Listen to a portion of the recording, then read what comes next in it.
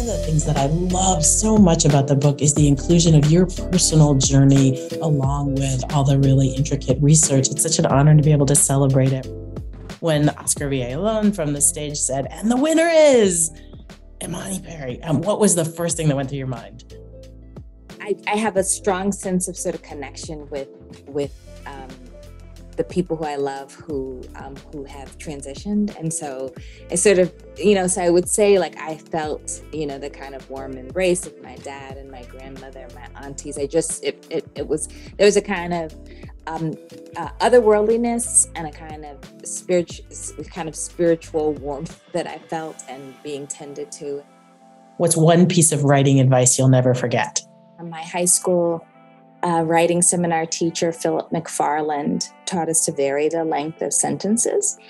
And in particular, when you want to have a sentence that has a serious impact, to keep it short and tight. And it is one of these sort of indispensable pieces of writing advice. And I also read his work as I was writing South to America. What do you think of as your superpower and how do you use it in your writing? My superpower is people will tell me their stories. Strangers tell me their stories. And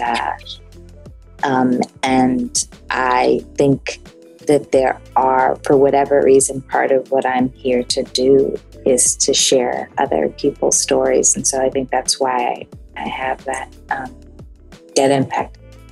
I write for my people. I write because we, children of the lash-scarred, rope-choked, bullet-ridden, desecrated, are still here, standing.